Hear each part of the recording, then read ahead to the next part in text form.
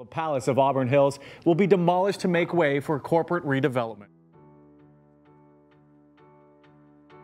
The demolition of the Palace of Auburn Hills is moving full speed ahead tonight. The former home of the Pistons held so many memories for so many fans. Not even 30 years old, the Palace opened in 1988 at a cost of $90 million. And with renovations and improvements over the years, most would say it doesn't even feel that old today. But when the Pistons announced the move back to Detroit, there was no promise one way or the other whether the arena was going to stay open. But now we know Bob Seger and the Silver Bullet Band will be the final event coming up next month.